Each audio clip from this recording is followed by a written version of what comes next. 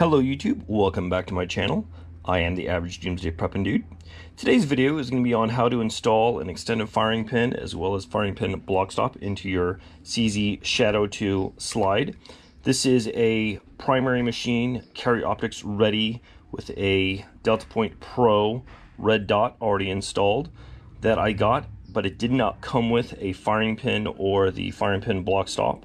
So I need to install that in order to get it working and ready.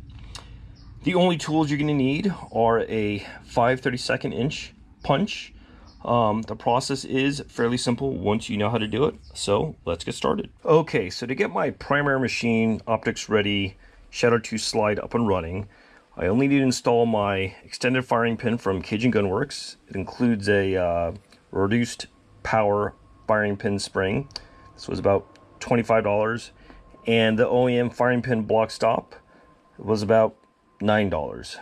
The slide did not come with either of them, so I had to order them from Cajun Gun Works. The process is pretty simple. So I'm just going to drop the firing pin into the hole from the back like that. I'm going to flip the slide facing away from me as so. I'm going to take my 5/32 inch punch, put it in my belly button. I'm standing. So because I'm standing, I can just push this in like that. It will stick out, so you're going to have to kind of push it in, but by doing so, I have my right hand free. With my right hand free, I'm going to want to take the firing pin block stop and have the cutout in the upper right hand corner looking down into the slide.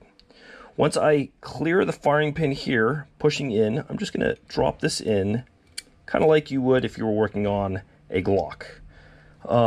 It's not going to go in all the way. It's actually going to stop right about there.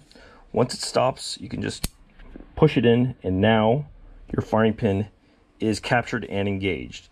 If you ever need to remove this from your Shadow 2, just take your 5/32 inch punch, push in the firing pin, kind of slide down like you would a Glock. Don't take it out all the way. Again, it's about there. And then you can just slide it up, and then the firing pin will drop freely.